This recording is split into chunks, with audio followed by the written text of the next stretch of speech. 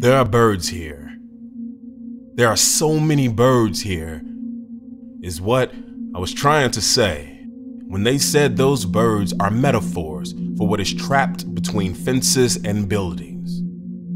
No, the birds are here to root around for bread the girl's hands tear and toss like confetti.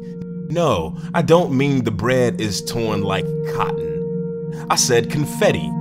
And no, not the confetti a tank can make out of a building. I mean, the confetti the boy can't stop smiling about. And no, his smile isn't much like a skeleton at all.